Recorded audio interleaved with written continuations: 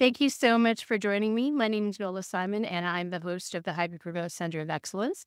And today we actually have the person that I wanted to be the first guest on my podcast, and she has the honor of being the last for 2024. So Ingrid Deon, Ingrid and I have been connected for a very long time. When I actually really started getting active on social media and I changed jobs, I had connected with people who are doing the social media because that's how I wanted to grow my brand and I wanted to understand better. And Ingrid had this connection with the company that I was working with. And she did all kinds of interesting things. I remember her posting about alpacas and chocolate and knitting. And I don't do any of that, but it caught my attention because it was so different and much like very organic to who she is as a person. And I remember reaching out to her and talking to her about, because it would have been actually probably when you first started the business. Yeah, for sure. Yeah.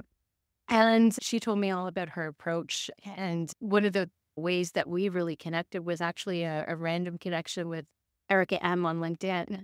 It was. It's bizarre. And if you're not Canadian, you may not truly understand who Erica M is actually, especially to Gen X. But she used to be the host of Much Music. And to actually have an interaction with her when every day I used to watch her after high school. Anyway, I sort of tag team Erica in, and Ingrid actually brought her in to actually do some work for the company that we were working for. And I eventually built up that connection, and Erica and her sister have both been guests on my podcast before. The connection to Ingrid is, what I'm telling you, is deep. It's deep. Go way back. It goes way back. Yeah, exactly. But that story of how you built your company and how you got to where you are right now. Because again, if you don't know who Ingrid is, you should, because she's being nominated by Ernst Young for Entrepreneur of the Year. And she's done it all from a tiny little place in Nova Scotia called Yarmouth. That's right. So do you want to tell me the upshot of your bio? Because she sent me the bio last night and I'm like, that's exactly the story that really needs to be amplified. Yeah. So I guess my story is just being able to run an award-winning, world-class marketing agency from a tiny little town that has a population of around 8,000, that is 3 hours from the nearest Starbucks, and working with multinational companies, billion-dollar companies that are our clients that we're creating social media content for. And it's also very near and dear to my heart to hire locally. So I'm so proud to say that my entire team is either from rural Nova Scotia or living in rural Nova Scotia. And in fact, 4 of us are here in Yarmouth. We have a little office on Main Street, the cutest office on the whole street. And yeah, so a bunch of us are just here in Yarmouth, which is a place where there never was this kind of industry. It really relies on fishing, forestry, and tourism. And those are the main industries. So when I was looking for a job in my field of marketing or communication, there were no jobs here. And so that's one of the ways that I started remote working.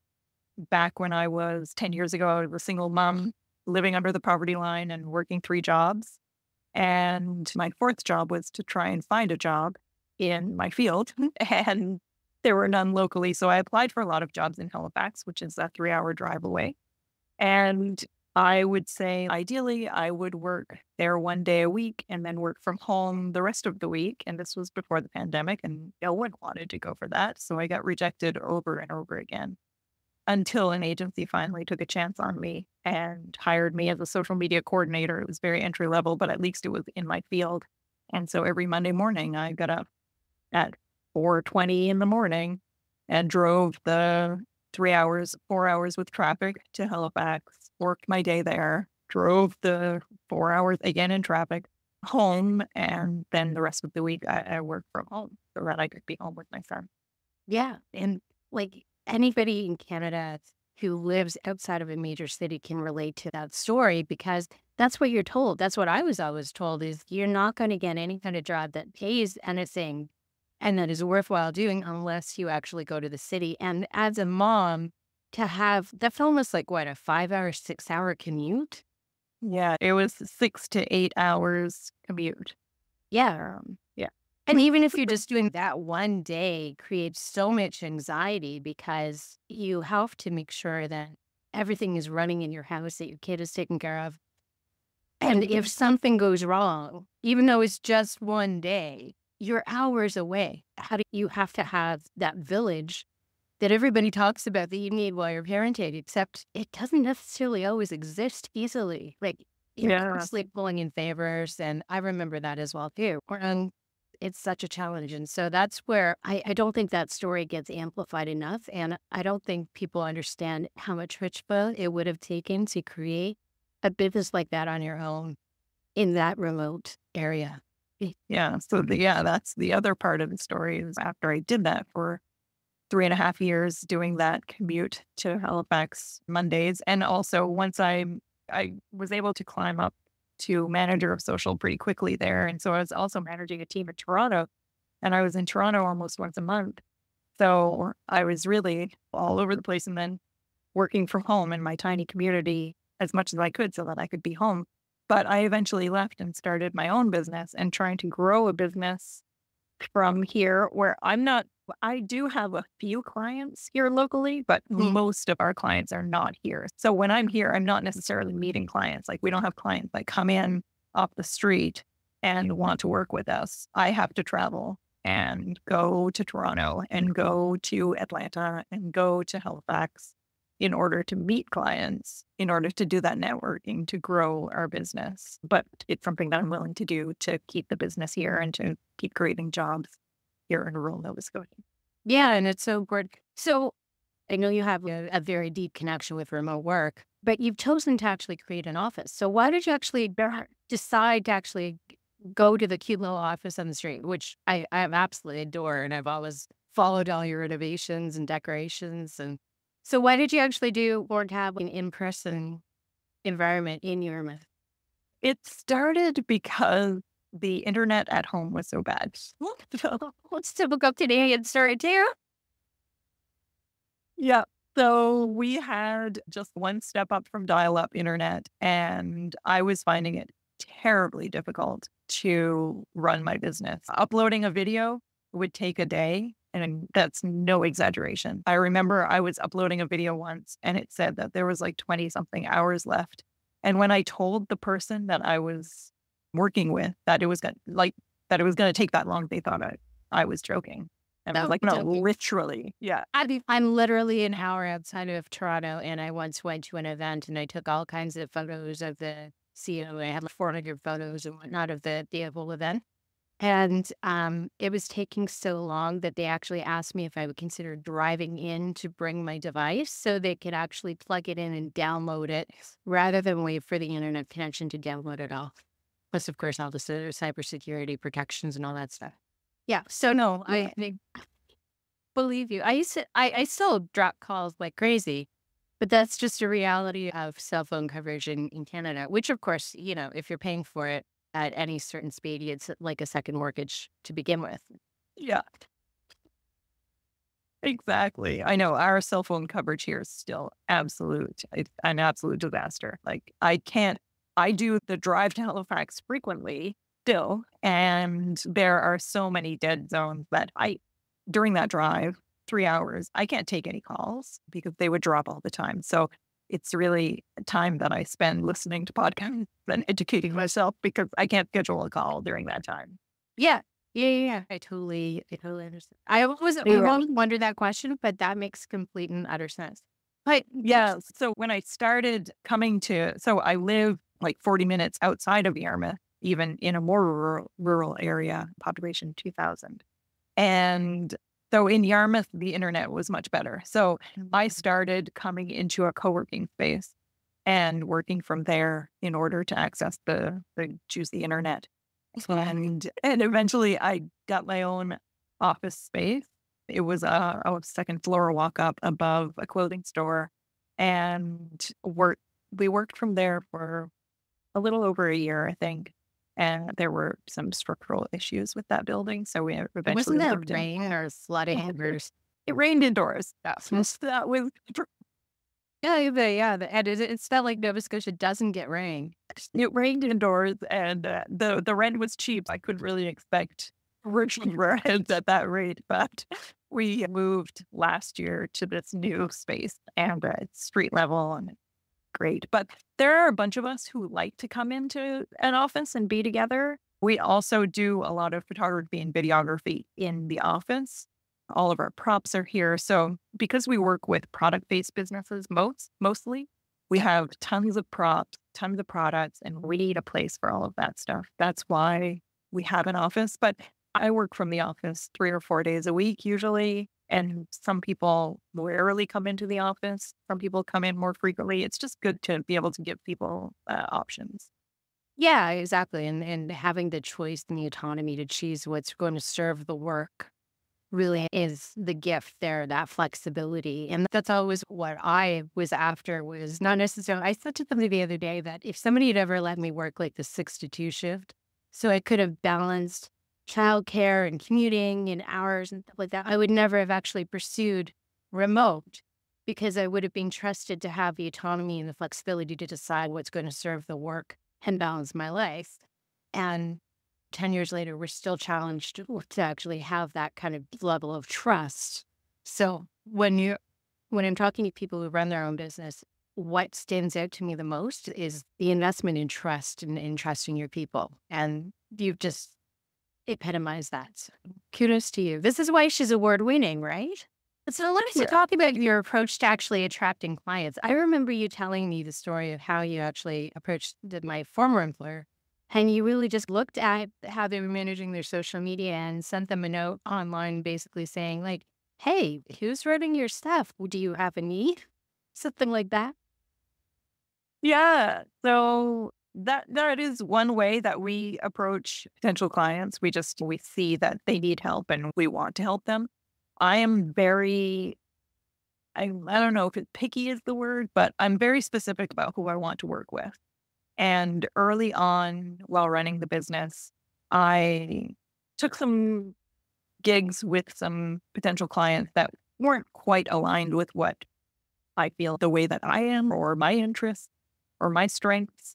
And so I made a sign and put it on the wall of my home office. And it said, before saying yes to a client, the first question was, is this social media work? Because I was saying yes to translation work and web copywriting. And so I just wanted to niche down to social media. So is this a social media gig? If the answer is yes, then you can keep going. And then the second question was, does the client make you want to dance? And if the answer was yes, then I could say yes to them. But if the answer was no, then it meant that it wasn't a fit. And so I'm very particular about who we work with. It has to be a client that excites me. It has to be a client that excites my team as well, because they're going to be doing a lot of the work. So if it doesn't excite everyone, then we say no a lot. When you run your own business, you're able to pick and choose who you want to work with. Life is short. Let's work with clients that we really love and that really align with us. And that's how I'm running things. Yeah.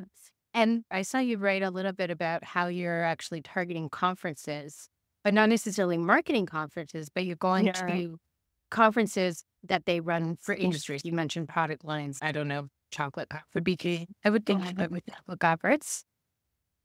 Yeah, this was a realization that I had at Collision in Toronto last year, I think it was. I'm at this conference. It's tech, it's social media, it's marketing, it's communication, it's all of those things. And I'm thinking, why am I here? There are no potential clients. No, none of my ideal clients are here. I'm here, I'm learning stuff about my industry, sure, but I'm not getting any new business here. It's all like SaaS companies or other marketing agencies.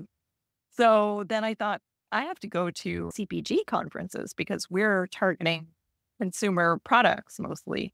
So consumer packaged goods conferences. So I start looking like on my computer, what's a list of Canadian CPG conferences? And I get a list of them and I just pick one arbitrarily. So last year we went to Grocery Innovations Canada.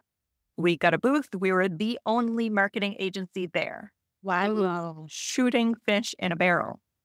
That is so smart. But And when we went there, I was like, this is the smartest thing I've ever done. I've never had an idea this good in my life. And so this year we went to CHFA, the Canadian Health Food Association, really big, giant conference for health food products. And again, we had a booth there. There were a couple of marketing agencies there, but not too many. So this has been really a good way of for us to meet potential clients and for us to grow the business. Yeah. And I encourage everyone to do the same thing. Think about your target customer and go to their conferences. Don't bother going to your industry conferences. Yeah, no, it makes total sense. And I find that as well too. Is if I look at people who are doing the same sort of work that I'm doing with hybrid remote, why am I hanging around with you? Because it's like an echo chamber. You're all saying the same things. You might have different focuses, but really, like, you're really just trying to convince each other that you're good. And this is useless. Yeah, So true. I totally agree with. But that's what I always admired about you. You have a way of thinking differently about how things get done. So who inspires you? Oh, that's a great question. I don't know. I just think that, so just to go to, I'll think about who inspires me, but yeah, but going back to thinking differently, I think the fact that I don't have a background in business is an asset.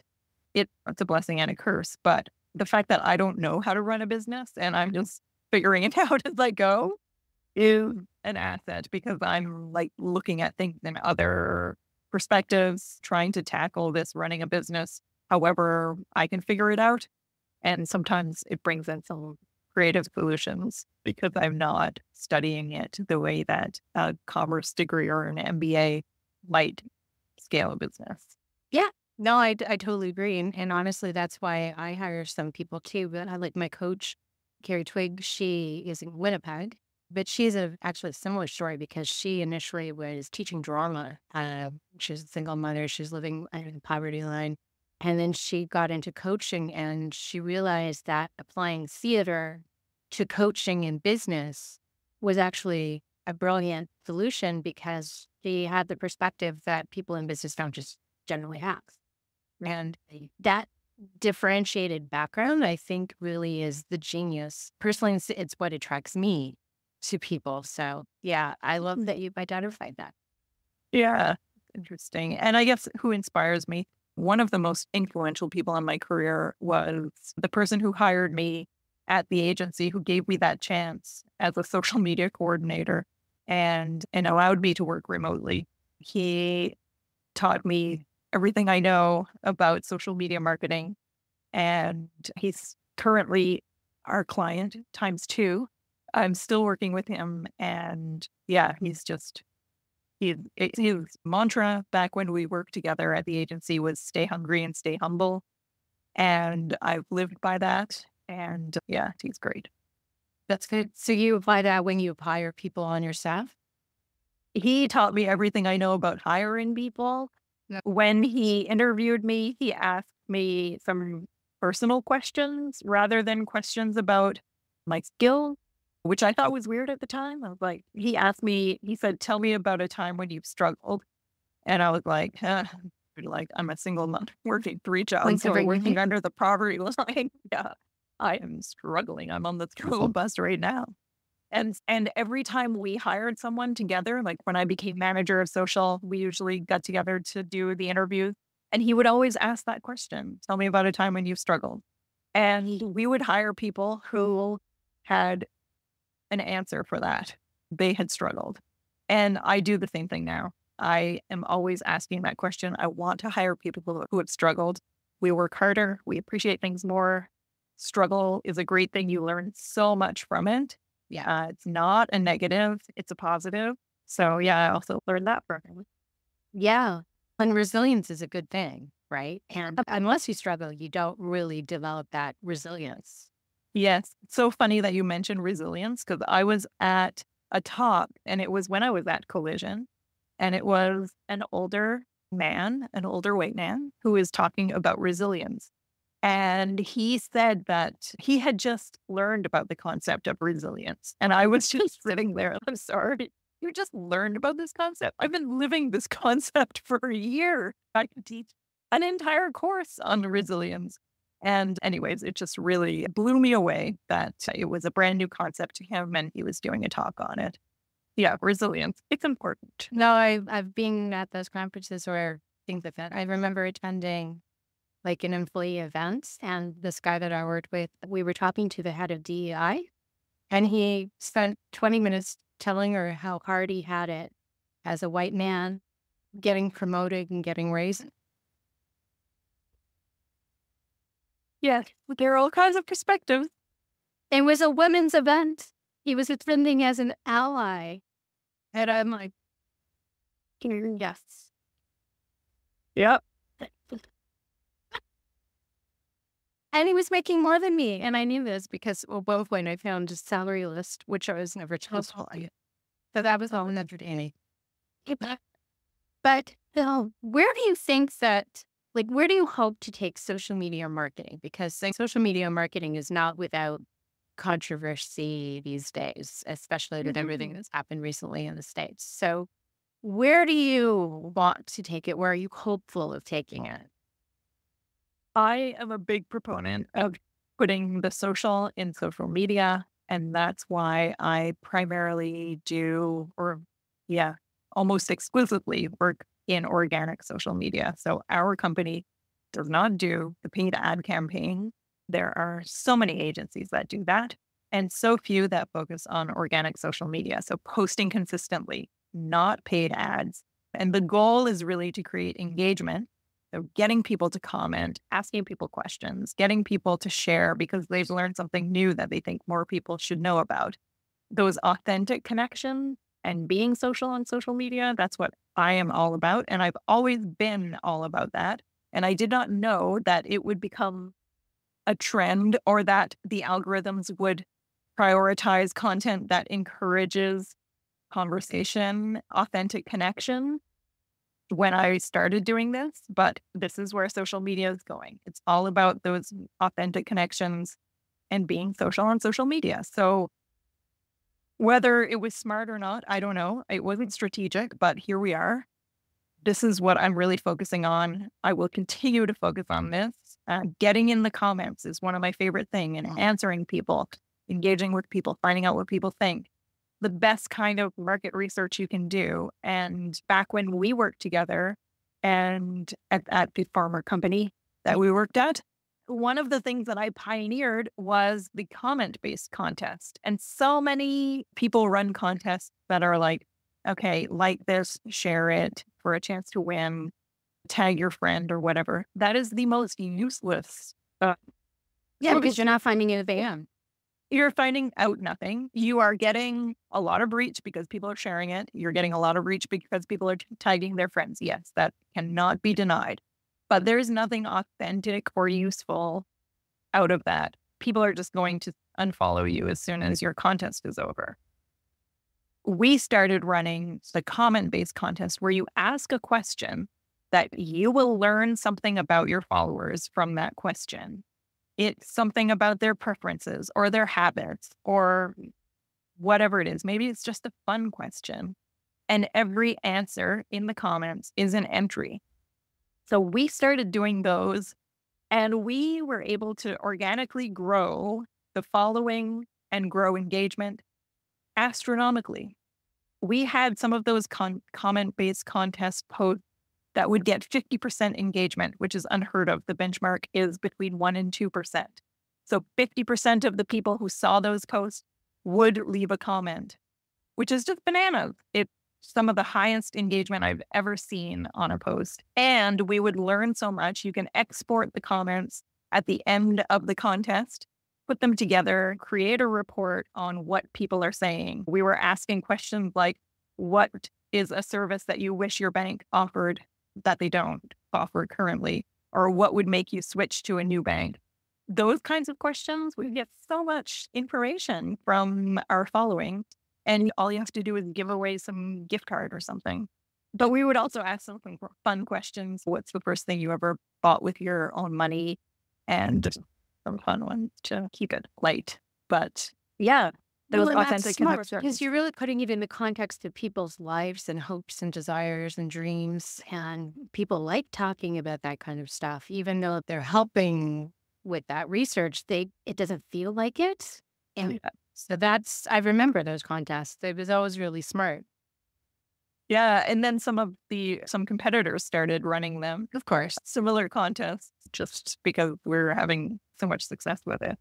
But yeah, those are the types of things that we are continuing to do. We're continuing to stress the importance of organic social media and intentional connections on social media and growing a community of loyal fans, engaged community online rather than just always selling. And of course, you need your paid ads to sell your product or service, which is great.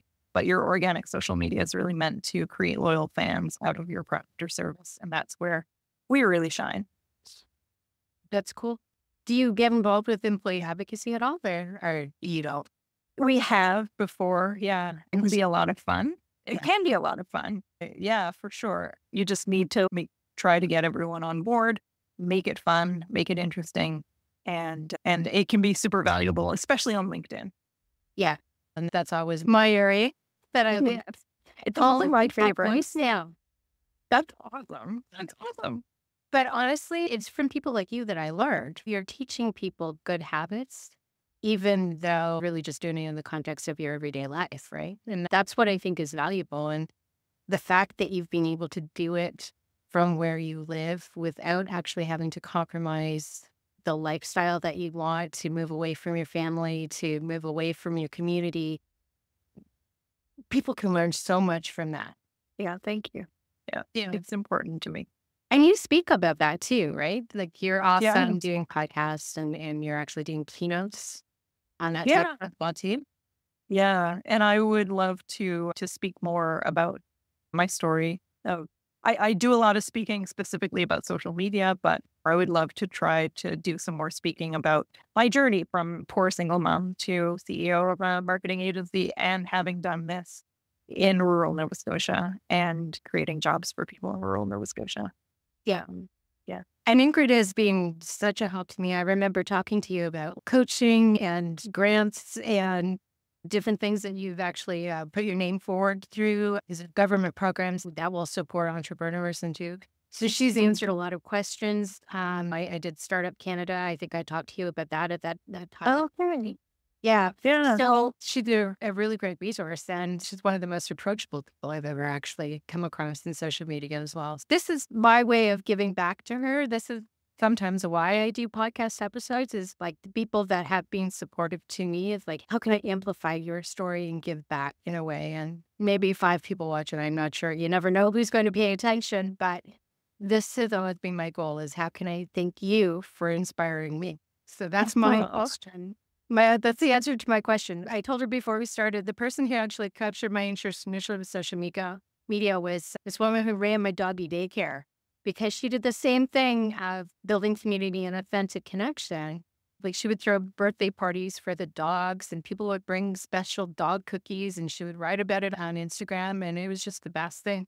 And between her and Ingrid, that's where I've learned a lot about authentic media connection. And yeah, anyways, that was part of the goal of doing this episode. Is there anything that you wanted to talk about that we haven't? I don't think so. Yeah.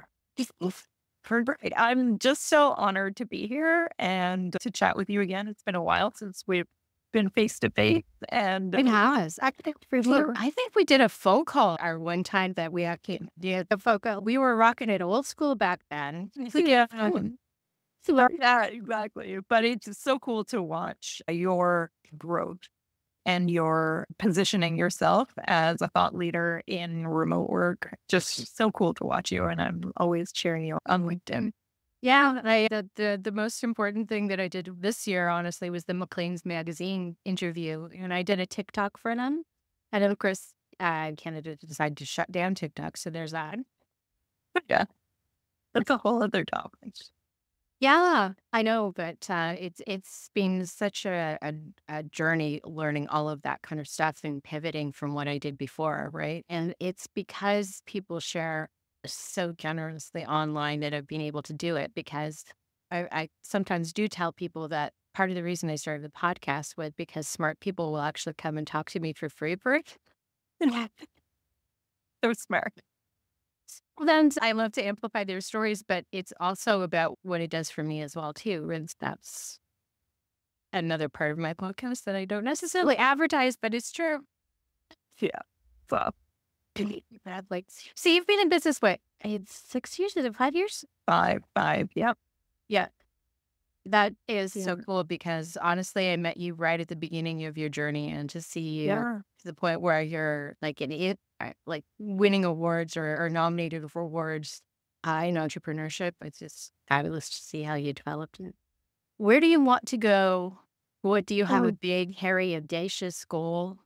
we're looking at exporting right now. All of our clients are across Canada. So I've been to Atlanta twice this year to meet some folks and try to learn more about the US market, to see if we can break in there. I know it's a pretty saturated market when it comes to social media, but I think there's room for us in there. And also looking at other markets internationally just to see. Canada's big. We could definitely keep playing in the Canadian pond, but yeah, it's just interesting to see what exists outside of Canada. And I always love a new challenge. So that's one of the things that we're doing right now. And just growing the business, creating more jobs, bringing in some new clients, figuring things out. Minute, just been Keep trying to figure this thing out. Yeah, that's cool. Yeah, it's always interesting when I look at my podcast audience because people often ask me like where my audience mostly is, and it's Canada and the U.S., which makes sense. But at the moment, I've been on the top of the charts in Romania, and I'm like, why Romania? What is it about Romania? Oh my gosh, that's wild. I know. To plan a trip. I know. Yeah, I have no idea. So it's interesting to see what resonates with people and what magic you can create. Yeah, that's cool. All right. Thank you so much for making the time to do this. I've appreciated all your support over the years, and I wish you all the best in the future and your team, of course, too, because creating jobs in rural Canada, especially in an industry that is not traditional, takes a lot of work. And I don't know that people necessarily understand that. Without any reliable internet, I started my career at Rogers. Man. It has not changed all that much. That's one of the things that I really think the future of work in Canada really needs to resolve because Yeah, it's holding us back, quite frankly. it certainly is. Yeah, you could work from anywhere if you had a reliable internet connection. It's super important. And yeah, it's absolutely my pleasure to be here. And I'm so thankful that you had me on your show. Listen, thank you.